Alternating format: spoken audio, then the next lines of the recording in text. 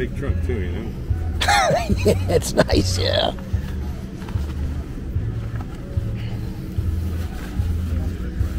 Beautiful, beautiful car. Look at this.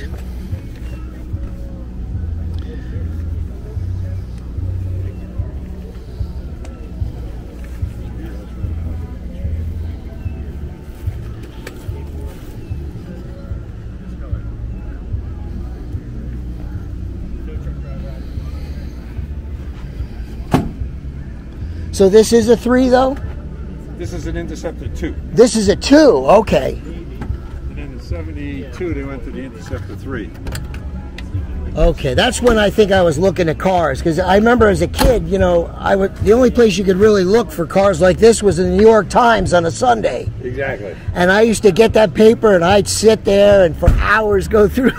Well, how I found this car, in 1979, my ex-wife lived on Park and 73rd Street. So I had a brand new Cadillac, Cooperville, brown and tan, nice wire wheels, all that shit.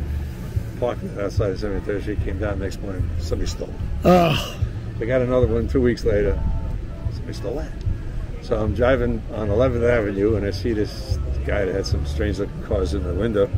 And I told him the story. I said, I want to get something that nobody's not going to steal, you know. He says, what about a Jensen? I says, what's that? So you didn't even know, okay. Didn't know what it was.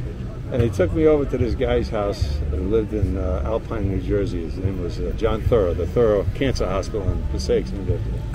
And he had a collection of cars. He had about 15 cars. And he drove around a beat-up Chevrolet station wagon.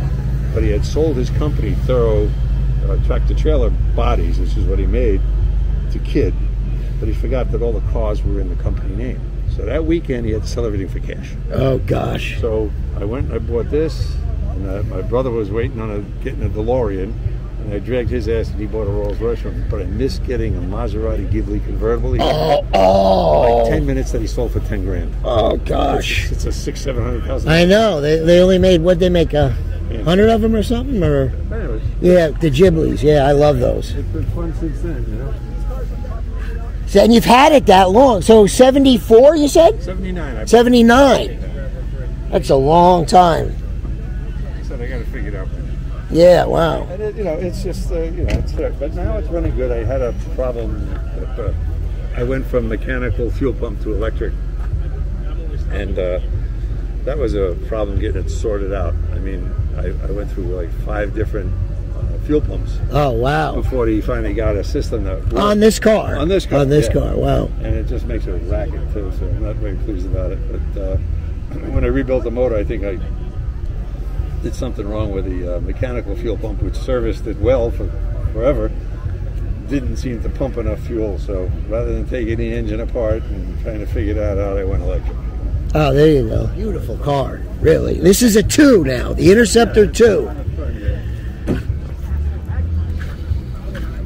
Oh yeah, right there. So now, what would be different if we were looking at a 3? How much? The interior is different, right? You know, some side markers are different.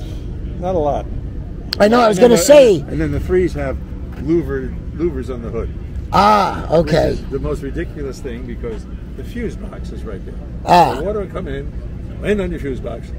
Oh, and then of course we know the English cars with the electrics. Forget the wiring. It was just a nightmare. Oh gosh, this is. The Series 1 had a completely different dash, and it was a real cool car. I don't know if I've ever seen a Series 1. Yeah, I'm going to look them up. And these overriders are pointed, and, you know, but that's about the difference with it. What is you? And your name was Rich. Rich, that's right. Rich. The thing is that, you know, this came with the 383, and then in a 383? Yeah, 72 they moved up to the 440. So they'd get the motors from Chrysler and put them in. So well, I didn't know that. Oh, yeah. I never really did research into the. So they have Chrysler engines in them? Yeah. It's got a 383. So this was designed by Vignali in Italy. So they say it's English craftsmanship, American muscle, wearing an Italian dress. Oh, there you go. It's kind of like how the Pantera was kind of. Yeah, exactly. Was it?